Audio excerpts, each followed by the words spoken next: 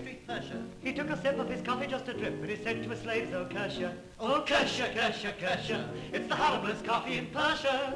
What I want is a proper cup of coffee, made in a proper cup of coffee pot. I may be off my dot, but I want a cup of coffee from a proper coffee pot. Tin coffee pots and iron coffee pots, they're no use to me. If I can't have a proper cup of coffee from a proper cup of coffee, but I'll have a cup of tea."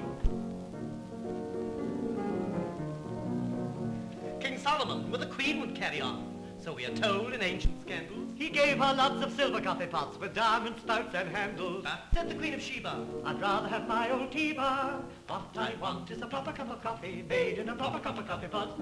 I may be off my dot, but I want a cup of coffee from a proper coffee pot. Tin coffee pots and round coffee pots, they're no use to me.